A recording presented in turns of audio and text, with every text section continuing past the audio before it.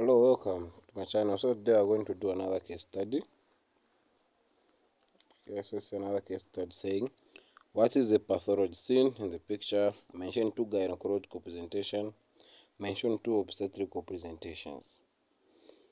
Okay, so here comes the answer. So what is the pathology seen? This is a bicornuate uterus. So as you can see, specifically in this picture, as you can see, this is a bicornuate uterus.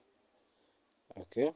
And then in terms of the hysterosalpingography, this is a hysterosalpingogram, and you can also try to appreciate the bicornuate uterus. Okay. Then the next question is mention 2 gynecological presentation. Okay, now infertility, dysmenorrhea. Then mention two obstetric presentation.